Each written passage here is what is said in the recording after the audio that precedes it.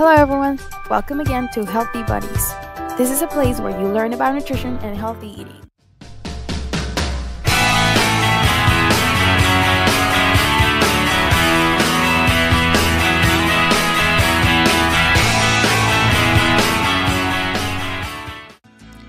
Today's topic is, what are minerals?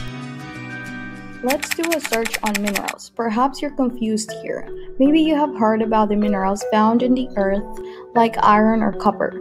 But today we're talking about the minerals found in the body in really small quantities. It is time to learn a new definition. Minerals are substances found in the food that help the body grow and stay healthy. Some of their functions are build strong bones, transmit nerve signals, make hormones, and maintain normal heartbeat.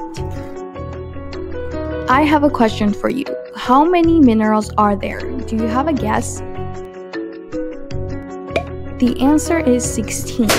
Don't worry, I know this is a long list, but we will only learn about 5 most important minerals that are found in our body. The 5 most important are calcium, iron, potassium, zinc, and sodium. First is calcium. It helps form strong bones and healthy teeth. We can get it from dairy, canned salmon, and spinach. Next is iron. Some sources of iron are meat, tuna, beans, and dried fruits like raisins. Iron is used to transport oxygen, and it is very important for the formation of hemoglobin. Hemoglobin is the part of red blood cells that is used to carry oxygen. Bananas, potatoes, tomatoes, and sweet potatoes are excellent sources of potassium. Potassium is important for muscle function. It also keeps the nervous system working properly. Next, we have zinc. Some sources of zinc include cashews, almonds, beans, and beef. Zinc helps with cell growth and with your immune system.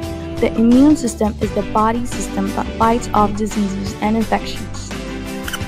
Finally, we have sodium, which is more commonly known as salt. We can find it in breads, breakfast cereals, and processed foods. It controls the water levels in our body. It is needed for nerve and muscle function. We have to be careful. If we consume many foods that are high in salt, we can develop high blood pressure. And that is it for today. Remember to eat your fruits and vegetables. If you have any questions or comments, leave them in the section below.